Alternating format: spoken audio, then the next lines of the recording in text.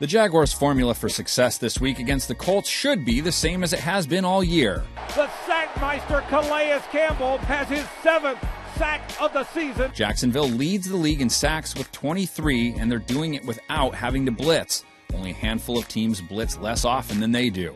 But who needs the extra pressure when you have Calais Campbell, who's second in the league in sacks with 8?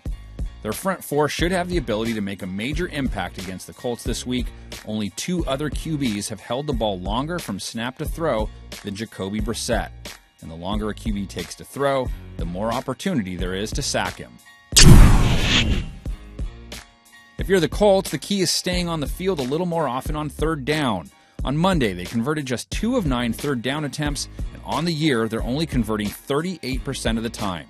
The Colts have been competitive with Brissett at quarterback, but he needs to do a better job of keeping the punter on the sidelines. The X factor in this game, Blake Bortles. The Jags are 3-3, and so far it's mostly been their defense and run game that's powered their 3 wins. In fact, for perspective, Bortles has just 16 total second-half passes in those 3 games, and there's a reason they've tried to minimize his role. On the year, he's completed just 57% of his passes. Only Deshaun Kaiser is worse on that front. But the Colts secondary has struggled to contain the pass. Rio to play fake. Looking. Throwing deep. There's Taylor at the 10, at the 5, in the end zone. Plays like that one are part of why the Colts are giving up an average of 295 yards a game through the air.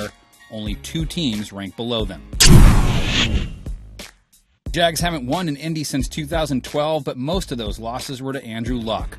Give them the win in this one on the power of their pass rush, but Brissett's mobility should keep them in it, similar to Monday night.